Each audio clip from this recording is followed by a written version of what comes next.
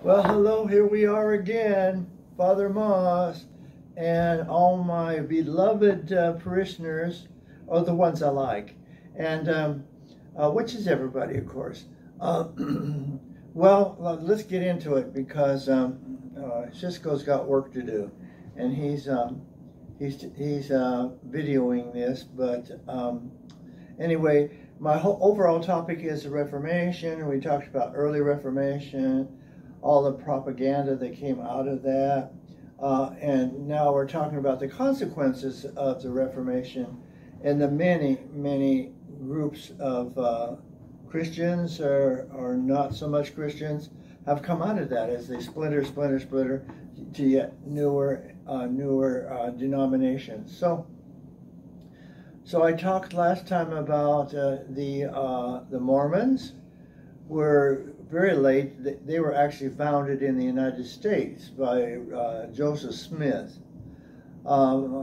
Joseph Smith Jr. His father was Joseph as well. And now we're going to talk about two groups that get a lot of press.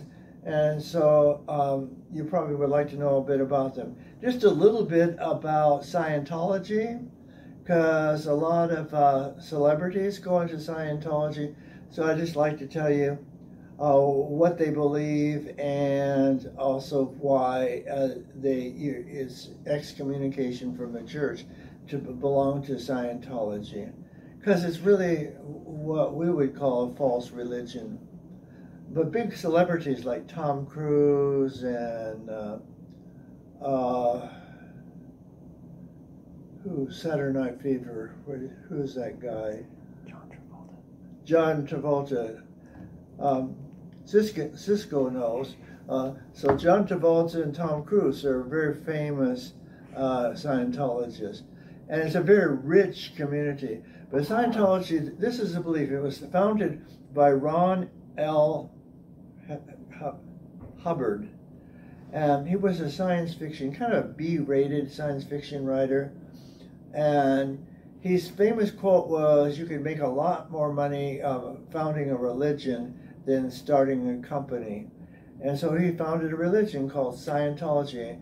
And you can see where his background of science fiction comes into it, because he claims that there was a planet way out in the universe somewhere that exploded, and all the souls went flying out into the universe, and many of them made it their way to the earth. But also along with those are engrams, which are not healthy at all. Engrams as in Navy, and not M, but engrams. And when they recruit people, they say that you're not clear, you're foggy-headed, or what we call now fog brain, because of these engrams. And so the religion's about getting rid of the engrams. And so what they do is they give you a test, which is rather bogus, and they say, well, we better check you then. And they have a machine. It's an engram machine. It's actually a lie detector test machine, and they have two cans, and you put your hands in the cans and hold on to these liquids. You don't get shocked or anything. There's no heavy electricity or anything. But you know how a lie detector works? When we tell lies, our palms sweat. We can't help it. They always do when we tell lies.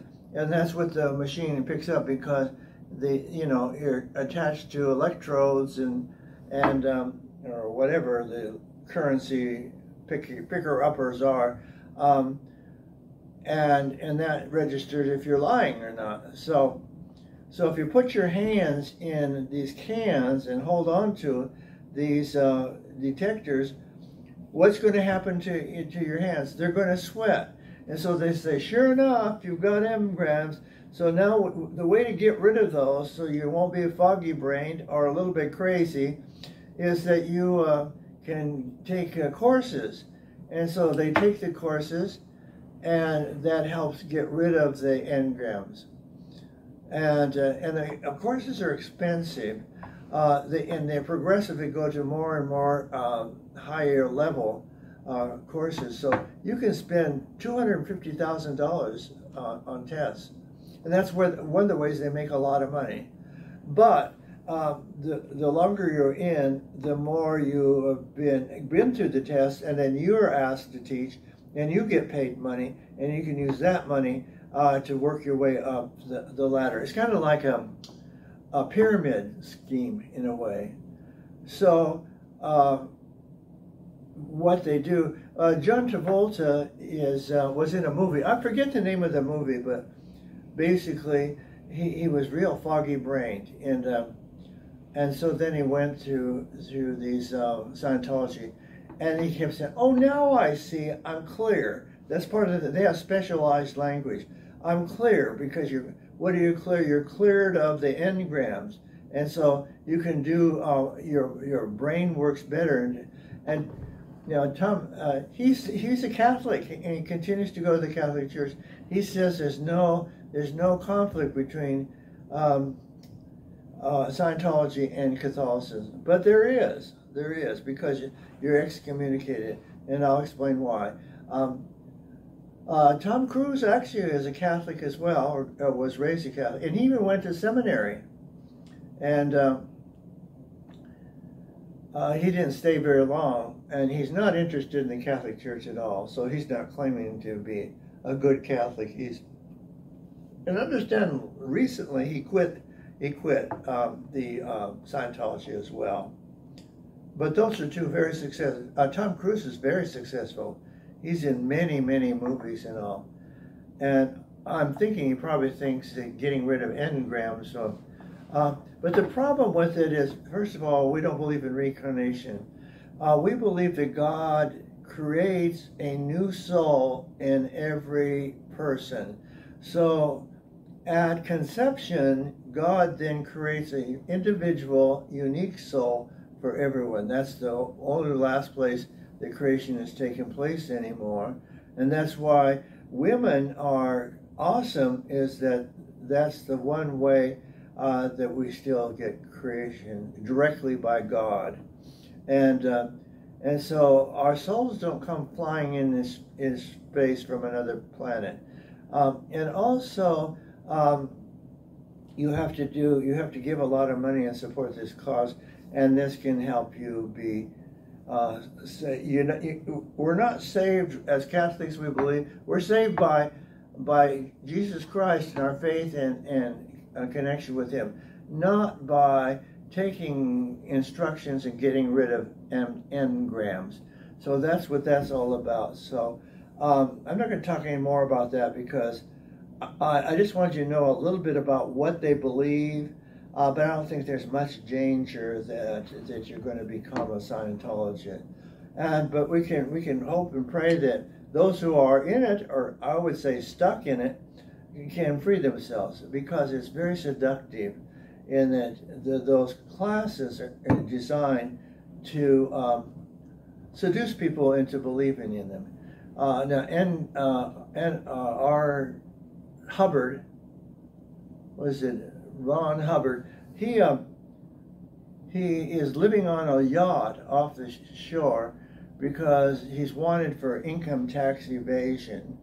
Now he's never been ruled on it. They're just looking for him because he claims he's tax exempt because he's running a religion, but the government doesn't see it that way. They see it as he's running a business, so he can't come ashore or he'll get arrested and held accountable for back taxes. And since Scientology brings in millions upon millions of dollars, his back taxes are probably significant, to say the least. So, but that's kind of sad too, because how would you like to live your life on a yacht, never going ashore ever, for fear that you might get picked up by the authorities? So I want to talk more, which is more to the point, and that is the Masons. The Masons are very active. Any community has a Masonic lodge or more than one, and they recruit Catholics as well. And there's been a rumor going around, and it has for years. I encountered this when I was at Yokosuka in Japan, and that the rumor is that the Catholic Church has changed its mind and it's now okay to become a Mason. The Church has never, every pope since it was founded in 1717, every pope has condemned it as something that Catholics are forbidden to join on pain of being excommunicated from this church. And yet I know a lot of Catholics, and very active Catholics, who are also members of the Masons. So what is that all about? Well, the Masons were founded as a secret society for men in the 1700s by a group of Protestant ministers, very liberal Protestant ministers, and also non-ministers as well, members of various Protestant churches. It was founded in England, and as a result, most of the active Masonic lodges tend to show up in English-speaking countries. The United States, a lot of Masons in the United States, but also Canada, Australia, and elsewhere. So there are several rites. Now it comes out of the guilds, the Masonic guilds. The Masons were the builders of the great cathedrals of Europe, and they had these secret signs, and I think that's what drew these ministers to model themselves after. Now the hype on it is that it's founded directly by the European cathedral builders, but that's not at all accurate.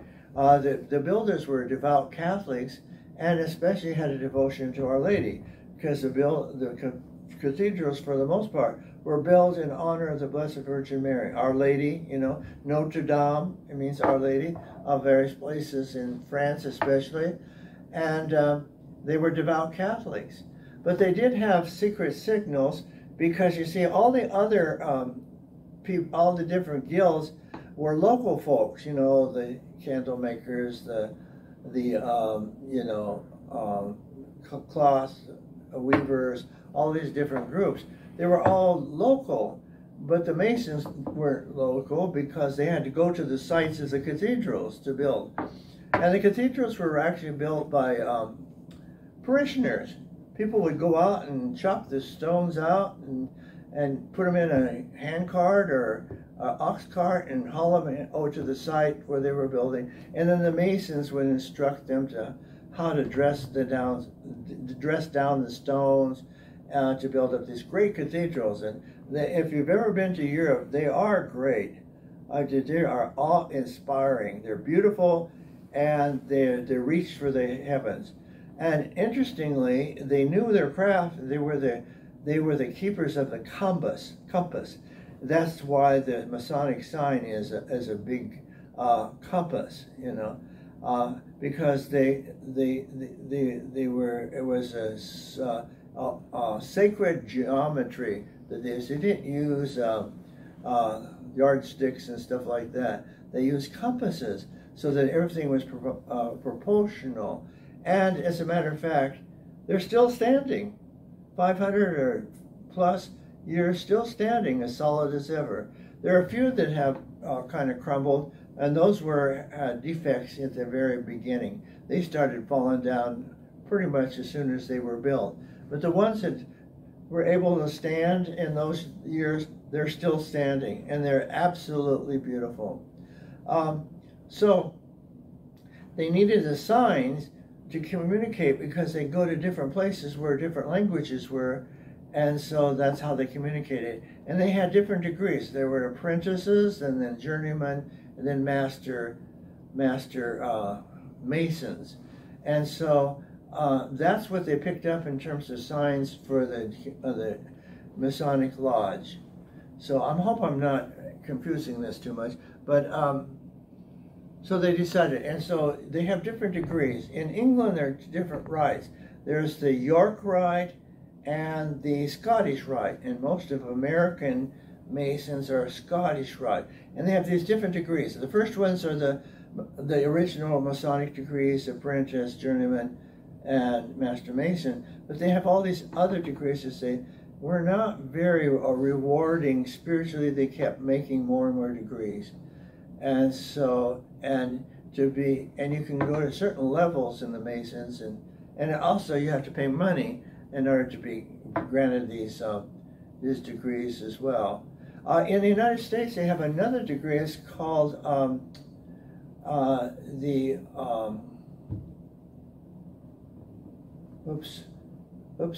forgot. The ones that have the children's hospitals, the Shriners. The Shriners, you have to be a Mason to become a Shriner. But the Shriners were actually founded by a clown. I kid you not. He was from the circus, but he felt, and they're kind of a slapstick, making fun and everything. You see the Shriners in parades everywhere. Even in Fairborn, when I see the parade on TV, here come the Shriners with their little tiny motorcycle, ridiculously tiny motorcycles and little cars, honk, honk, honk, honk, dressed as clowns and everything. And they do that, and actually they're even more ludicrous because they tend to be very overweight men riding these little vehicles. And so I'm not going to criticize that. I put on some pounds myself. That's to promote their hospitals, the Shriner hospitals, children's hospitals. Now there's a downside to that because only 10% of the money reaches the children, but they raise they raise money otherwise. You've seen their ads on TV, and they'll send in money for the Shriners. They have all these cute little kids on there promoting it. But anyway, that's the Shriners, and. But, St. Jude's, almost all the money goes for the care of the children in St. Jude's. St. Jude's was founded by a comedian by the name of Danny Thomas, and is now run by his daughter Marlo Thomas. People probably know that. When I was a kid, there was a Danny Thomas show. It was a comedy situation comedy show. It's very funny. It's very good. And so he made a lot of money, and he started the St. Jude's Hospital. So, but anyway, the Masons then has been, now they have what they call fog bomb. Fog bomb means fatherhood of God, brotherhood of men. Fog bomb, and those two, the fatherhood of God, brotherhood of men, and immortality of the soul. So you say, well, what's wrong with that? The Catholic Church believes those things too. They believe in the fatherhood of God. The problem is it comes out of the Enlightenment, and it's a natural religion. They don't really believe in revelation. So if you don't believe in revelation, then pretty much Jesus is optional. The Trinity is optional. The Holy Spirit is optional. So it's kind of a lopsided Christianity in a way. But so that's one thing, that salvation, for example, you have to do a lot of good deeds. Again, there's a heresy in the church called Pelagianism. And Pelagian is that you do good deeds to save your soul. And we cannot save ourselves. It's Jesus Christ. So it's really a confused religion. And it is a religion, even though they call it just a lodge. It is a religion. And but that's not the only objection. They take oaths. We're not supposed to take oaths except for serious reasons. Just when you go to court and say, I promise to, on the Bible, I promise to tell the truth, nothing but the truth, so help me God, that's an oath. Or actually an oath when we get married. I promise to be true to you in good times and bad, in sickness and health. That's an oath. But they take oaths over kind of silly things, but with serious consequences. Because part of they use signals, so this signal is, if I ever tell a secret of the Masons, I will go like this and have my throat cut, my and then down the torso of the body, and I'll be disemboweled if I ever tell any of the secrets.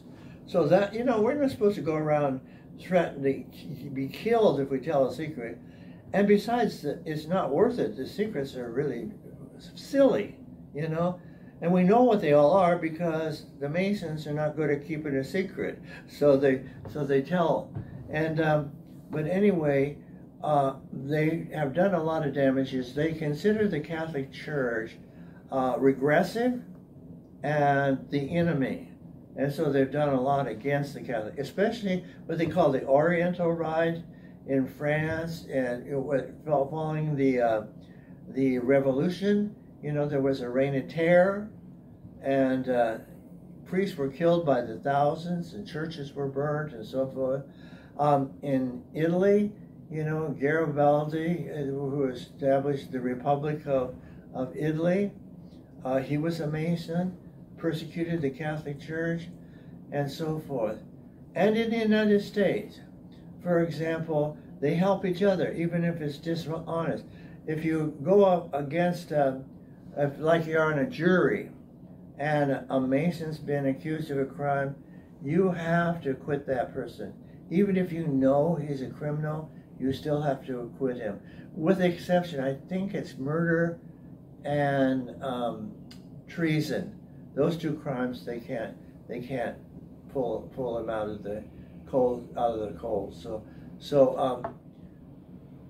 But they'll even lie. So here, a person goes to court, promises they're going to tell the truth. They don't tell the truth, and they've already taken this false oath in the lodge. So the 8th chapter, thou shalt not bear false witnesses. That's mortal sins. 2 mortal sins right away in a row. And so in the United States, pretty bad. Surprisingly, one of the biggest, many, if not most of our presidents have been Masons. What they do is they recruit them when they find out they've been, in office, voted into office. But one of the most famous and popular presidents was FDR. Franklin Delano Roosevelt. He was a big-time Mason, and he put Masons on the Supreme Court that used Masonic rules instead of the Constitution to make judgments. And one of the most famous is Hugo Black, Justice Hugo Black, who had been on the court in Oregon and had found ways to make it illegal for Catholics to have Catholic schools. And it's only recently that you could have a Catholic school in Oregon. So he did everything he could to discourage the development and sustaining of the Catholic faith. And when he got on the court, more of the same. Now, he was also racist because he was a member of the Ku Klux Klan. And the Masons in the Klan were in cahoots in a lot of things in our history. And so they had a lot of influence in terms of the Know-Nothings, which were anti-Catholics, burning down churches and murdering priests and nuns and so forth. Also, I mentioned last time the Mormons. Joseph Smith was a Mason, and when he founded his church, all the rituals of the Mormon church are actually Mason rituals as well. And so how am I doing? Am I running out of time? Okay, so so probably one of the worst things they did is both the Klansmen and the Masons raised millions of dollars to send to Mexico during the presidents of Mexico from day one were all Masons, and they hated the Catholic Church and were wanting to destroy it completely because they felt that the church was an enemy and also it was holding them back. The president, Plutarco Calles, greatly admired the French Revolution. He wanted the same thing to happen after the revolution in Mexico, a revolution from Spain, liberation from Spain. But he wanted then to turn society into the same thing that France was, anti-Catholic. And so it was horrible, bloody consequences of that. Priests were killed. Most of them were murdered. No one was allowed to go to church. You could even be arrested for having wine, because they made possession of bottled wine or any kind of alcoholic beverages illegal, because they were afraid that the priests would get a hold of wine and use it for the masses, and which they were right. That's what they did. So, and you've heard of the Cristero Wars, you know, and the Saint Jose del Rio, is it Gonzalez del Rio, who is a teenager saint who defied the government and was tortured and then murdered by them. He was only about 13 or 14 years of age. So he's been recently made a saint by Pope Francis. So, they established an army called the Cristeros. Viva Cristo Rey, they used to shout. And they didn't actually defeat the government, but they sure slowed them down. And as a result, Catholicism is still pretty strong in Mexico, because, see, what happens when you persecute a church? It just makes it stronger. And so, in many ways, Mexicans, Catholics, are a lot more devout than, not all of them, of course. We have a lot of devout American Catholics too. But of course, a boost to that is Our Lady of Guadalupe. And of course, that was the banner that the Cristeros carried in their wars against the soldiers of Mexico. So you can see that the popes from the 1700s until the present day have all written letters and encyclicals condemning the joining of the Masons. And also, if they've joined the Masons and known to be Masons publicly, they have to actually renounce their membership publicly, their membership publicly. They can't just privately say, I don't belong to that anymore. They have to let people know in a public way that they are out of the Masons, because it's a scandal. And so one last story before I stop, and that was when I was at Yokosuka. The Masons had gotten themselves into promotion boards and so forth. And so a lot of folks, especially enlisted, join the Masons as to increase their chances to get promoted. And so when I was at Yokosuka, and most of those people were Filipino, almost all of them. And oddly, they were the very best of Catholics. They were in the choirs. They're the ones that provided for everything, supported the church, very devout, showed up for every Mass, even daily Masses. So as is very common with Filipino people, very good Catholics, but in the Masons.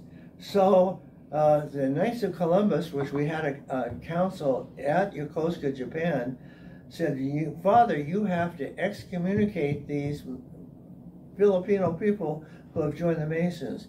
So I'm not going to start a war, you know. And they said, but you know, they're excommunicated. You have to. So I said, I know what I'll do. I'll email Archbishop Broglio and ask his opinion. And he said, don't start a war. He says, yeah, just tell them privately, one at a time, that they should get out of the Masons. I did tell them. None of them did. So, but they were mostly my friends too, so it made it tough. But my email that I got from the Archbishop, I showed to the Knights of Columbus, who then said, don't blame me. The boss says, don't start trouble. So I did. Because down at Sasebo, they had done that, and there was a terrible scandal of a fight with those people who had joined the Masons, then the Masons got involved in it too. And so then they were claiming the Catholic Church's prejudice against them. So I said, I'm out of this. I'm just little old me.